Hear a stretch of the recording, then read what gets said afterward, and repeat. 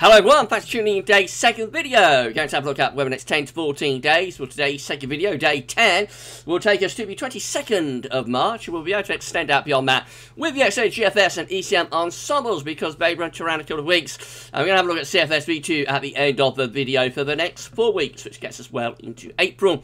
I'll get on with that for you in a moment. Just say that first video today was our 6 AM upload, so please check out that one if you'd like to do that. Please like, share, subscribe on vids. Thank you so much. No weekend forecast. Today we have scaled things back over the past few weeks. Well, it's been a very busy, difficult time at GavsWeatherVids Towers, but hopefully we'll get things back in business, you know, in the next few weeks. And certainly for April, hoping to bring back all of the videos and hopefully even the live streams as well. We'll be able to make a return before too much longer. But we'll see how things go, of course. So please like, share, subscribe on vids. Thank you so much, everybody, for doing that. We're very, very close to 13.3k. We just can't quite get over the cusp.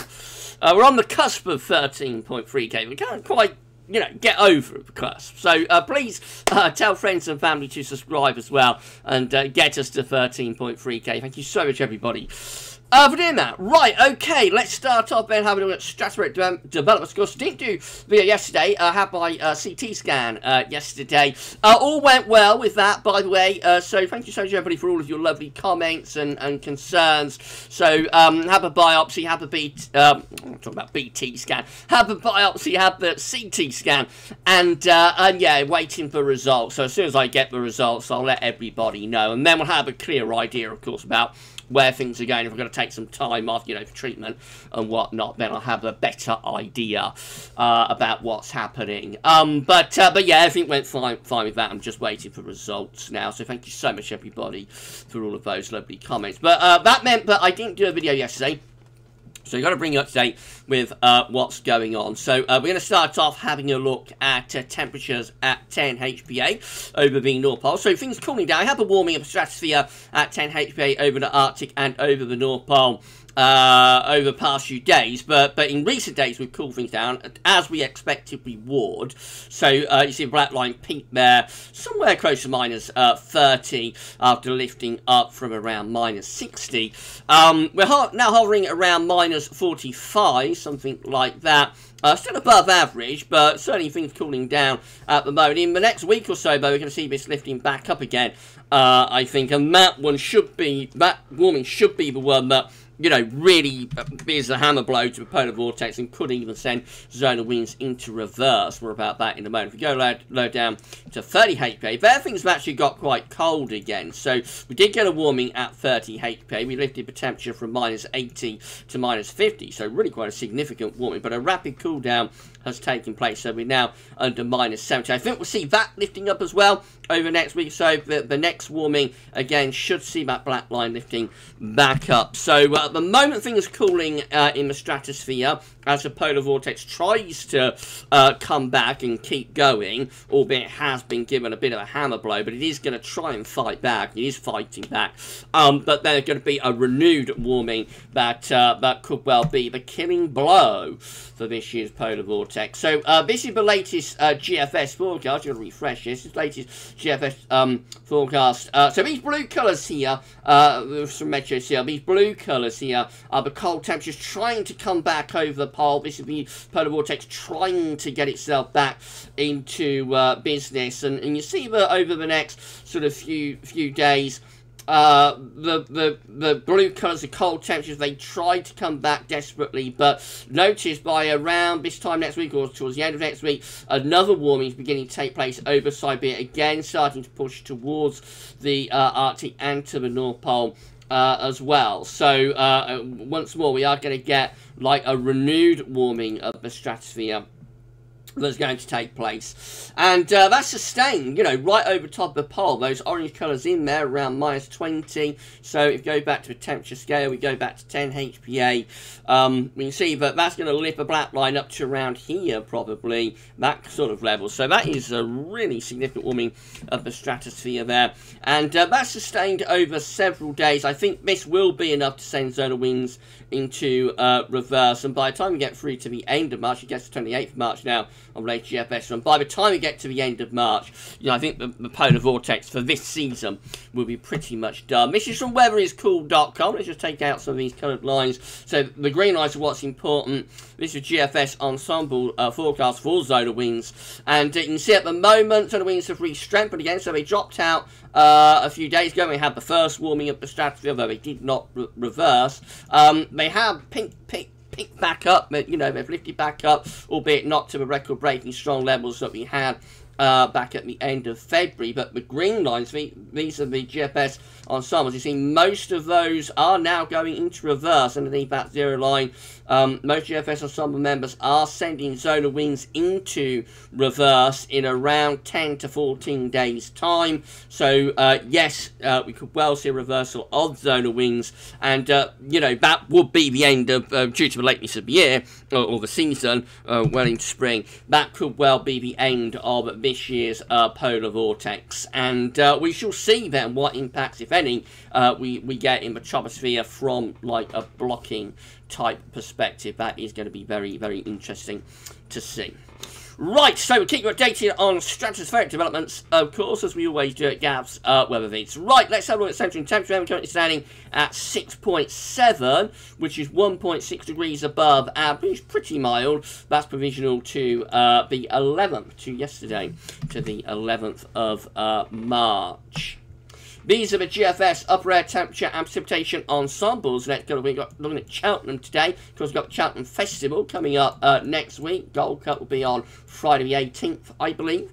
So we're going to start off around, or maybe even a little bit below average with the upper air temperature at the moment, although it is relatively mild. Early to middle next week, going to get very mild. Even could even get quite warm, lifting temperatures, you know, upper air temperature lifting up towards maybe 6 Celsius or 6 Celsius, 850 HPA. Surface temperature could well lift up into the mid-teens Celsius. So a very mild spell of weather coming up through the early to middle part of next week. And then a drop in temperature could take place through the third week of March. We might start to pull in some cold easterly winds. We are seeing signs of easterlies on today's model output. I don't know if they're phantom easterlies or whether the easterlies will strike back or attack of the easterlies. I don't know. But anyway, we are seeing signs of easterly winds. More about that in a moment. Today's GFS midnight operation run, this thick green line just here, is dropping out, you'll notice, so it is a bit of a cold outlier later on, but there are several ensemble members that are going cold through this third to fourth week of March. Precipitation wise, going to be some showery spells coming up, not, you know, washout, but definitely going to be relatively mixed over the next week or so, and then maybe even more so as we move from the third week into the fourth week of March. We'll keep an eye on that. Snow row for Cheltenham looks like this. Not much going on from a snow perspective, but there could be a little bit of winteriness around the 22nd to the 24th or 25th of March, something like that. 2 metre temperatures look like that. So relatively mild through next week, and then a drop in temperature after that, probably. Temperature anomaly showing me up to the 20th of March, looking a little bit milder than average for the UK and France and Western Europe. The cold temperature anomalies are still across those eastern and southeastern parts of Europe, where they've been on and off through most of the winter. Precipitation anomalies are up 20th of March. Going to be driving average for England and Wales, near a norm perhaps for Scotland and Northern Ireland. Latest info, Matt from nullschool.net shows got a deep area of low pressure just to southwest approaches today to southwest UK and Ireland. Want to know more about what that's going to be doing over the next few hours, and check out today's 6 AM upload. We shall start going through some chart data, I think. Shall we do that? Shall we do it? Why don't we do it? Right, okay, so I'm so sorry, everybody. I'm going to start off at the UK Met Euro for midnight on Tuesday, where we'll have low pressure to west and high pressure to east. So we're drawing out quite a warm southerly wind, and that's going to really lift the temperatures up, you know, around middle part of the week. I reckon mid-teens Celsius, 15, 16 degrees, distinctly possible around the middle part of the week. Things will turn a little bit cooler second half of the week as this high pressure to reach in. There'll be a cold front that drops southwards Thursday to Friday. I mean, high pressure will ridge in behind it, bring quite a bit of dry weather, but also probably quite chilly weather as well. And the high pressure will begin to recede away to the east by midnight on Saturday next week, with low pressure again trying to come out all trying to come in from off the Atlantic. How far north we get this high pressure? Will we get it Scandinavia? Going to be interesting to see. Will we put in a proper ECB UK Euro? Doesn't go, you know, for that at this stage, but other model output is. Let's have a look at Icon, and again we can see that we've got low pressure to the west, high pressure to the east on Tuesday, drawing up a pretty warm southerly wind around the middle part of the week. Things turn a bit cooler and a bit ridge as we get into the second half of next week, but still pleasant enough, I would have thought. But then notice high pressure ridging further northwards with Icon by next weekend, properly starting to move to Scandinavia and properly starting to bring in an easterly. So not particularly cold at that point, but you see across eastern, central eastern Europe from like Poland eastwards, and particularly unfortunately for Ukraine, looking very cold, the upper air temperatures. And those easterlies, if they last long enough, could start to drag in some really quite cold air from the east. This is that GFS midnight run that we know does become a bit of a cold outlier, so let's have a look at this one. Again, middle of next week going to be quite warm, temperatures up to the mid-teens Celsius with this sort of southerly, southeasterly wind. And then the high pressure strengthens over Scandinavia. We start to pull in a proper sort of easterly through the second half of next week. Low pressure comes up against that area of high pressure, but look how strong the blocking high is, up to 1050 millibars. And despite this low pressure trying to come up against it, it really is bullied and sort of just deflected, to be honest, and moved away. So cold air is already by next weekend starting to seep in from the east, and the midnight GFS run does actually get wind properly into the east by day 10. This is 22nd of March. Again, it could be phantom easterlies, but proper easterlies start to move in by day 10, and that will bring snow showers into eastern parts of the country. Look at that, proper east northeasterly there.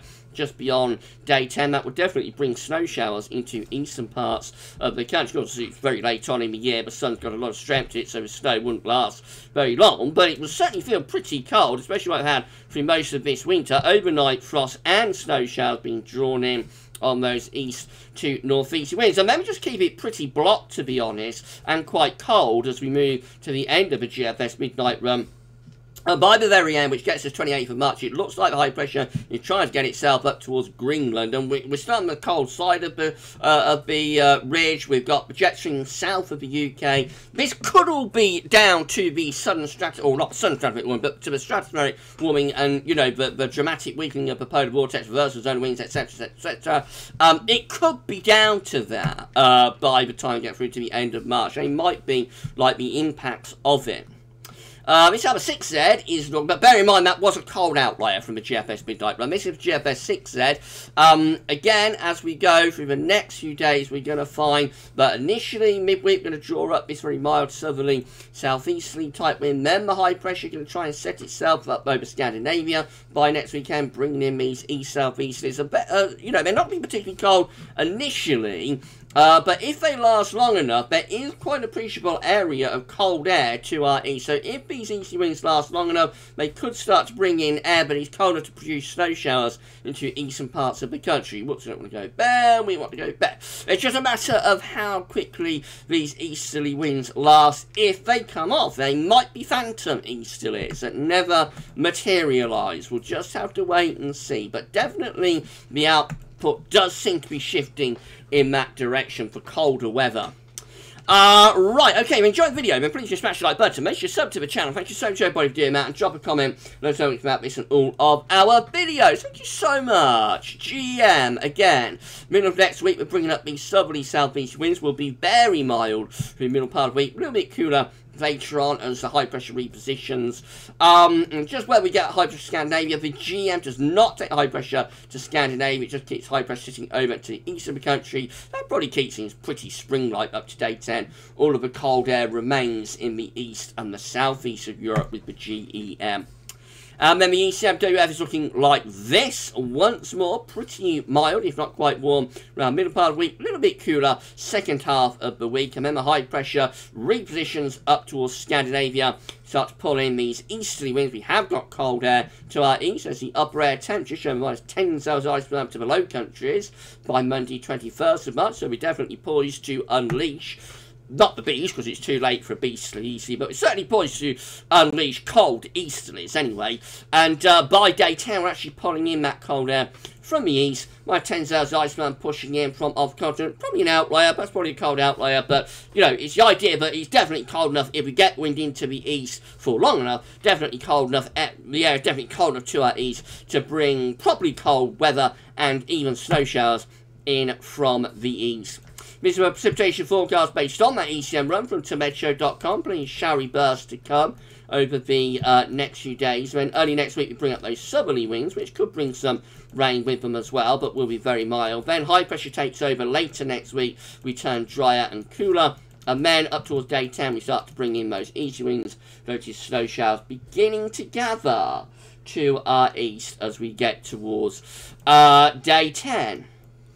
Okay, let's have a look at the options on the table within the ECM ensembles today for day 10, which gets us to the 22nd of March. 18 members of the ECM ensembles will have high pressure over and slightly to the north and northeast of the country, bringing in an easterly wind, but, you know, it could be quite a chilly easterly, I would have thought. 17 have high pressure more or less over the country, as far north with that high, so that could be quite spring-like, quite mild, with winds from a southeast direction. And then 16, including the control and the operational run, takes the high pressure further north, proper Scandinavian high, with low pressure to the south. We bring in the winds from a long way east, and that drags that cold air in from eastern parts of Europe. So this is definitely the coldest option, but the operational run not all that well supported by its ensembles in terms of taking the high pressure that far north. So just how far north in Scandinavia we get that high. In 2 weeks' time, these are the options that we've got. Gets us to the 27th of March. 17 members of the ECM ensembles have high pressure to our east and low pressure out to the west. They're probably going to be quite mild, bringing up wind from a southerly direction, but it could be turning a little bit more unsettled from off the Atlantic. 14 have low pressure breaking through from the Atlantic, so obviously that's going to be quite unsettled. 11 with high pressure well away to the northwest, and around that we bring in winds from a north or northeasterly direction. And then 9 will have low pressure over and just to the west of the country, will potentially be quite unsettled, but will also bring winds in from the west and from the southwest. So, range of options. It could still be quite cold towards the end of March. Just have to wait and see. Finally, the GFS V2, these are 500 millibar heights break down into weekly periods. The first week pin is going to take us from the 12th to the 18th of March. The coming week will have low pressure to our west. High pressure will be away to the east, and we'll be bringing in the wind from off the Atlantic. So quite unsettled in the week ahead. Now look at week 2 though. 19th to 25th of March, Scandinavian high takes over properly and will bring in winds from an easterly direction, and if the air comes in from far enough east, we'll drag in that cold air that is sitting over Eastern Europe. Week 3 also looks potentially quite cold. This is the 26th of March to the 1st of April. The high pressure then showing signs of retrogression towards Greenland and Iceland, with lower pressure to our south, and that could start to bring in more of the northeasterly type wind. So maybe a chance of winteriness coming into the south with this area of low pressure if the wind does get into the northeast. Can you believe this, everyone? After a snowless winter, we get spring snow. Who would believe it? Happens a lot, actually. Week 4 is the 2nd to the 8th of April. Trough of low pressure in over Scandinavia. High pressure trying to get going around Spain again. So that's trying to bring up milder air from the south. But, you know, the cold air is trying to keep going, actually. So that will be a little bit of a battleground UK type situation. Temperature anomalies for week 1 with the CFS 12th to the 18th of March, milder than average, very cold across eastern and southeastern parts of Europe. But week 2 begins to cool things down. This is the 19th to 25th of March, just beginning to lower the temperature a little bit then. And then week 3 actually goes colder than average. Who would believe that? 26th of March to the 1st of April, below average temperatures predicted then. And only around average really for week 4, 2nd to the 8th of April. I reckon that could be another pretty chilly week, actually. So, interesting developments, and we'll keep you posted, of course. Right, if you enjoyed the video, please can you smash that like button. Make sure you are subscribed to our channel. Thank you so much, everybody, for doing that. We're trying to get to 13.3k. We're so close to it, on the cusp of it. Please give us a sub. Thank you so much. And don't forget to tell your friends and family to subscribe as well. It's amazing. It's incredible. Thank you so much, everyone. But doing that. Right, with that, I'm back. Okay, so that's it then for today's video. Tomorrow we'll have 6 AM upload, and if that wasn't enough, we will have a 10 to 14 day as well. As I say, I'm hoping to get things back into business by April. Just wait and see what's happening with my test results. Mrs. P's a little bit on poorly side as well. So, still quite difficult time. It's better than it was like a few weeks ago here, but things still a little bit on the difficult side. So, hopefully we'll be able to get things cranking back up as we get into April. But, I'm just going to see what's going on with the old mouth. And, as soon as I get test results back, I will let everybody know, of course. Right, you enjoy the rest of your Saturday afternoon, and for this video, that's all for now, and thanks for watching.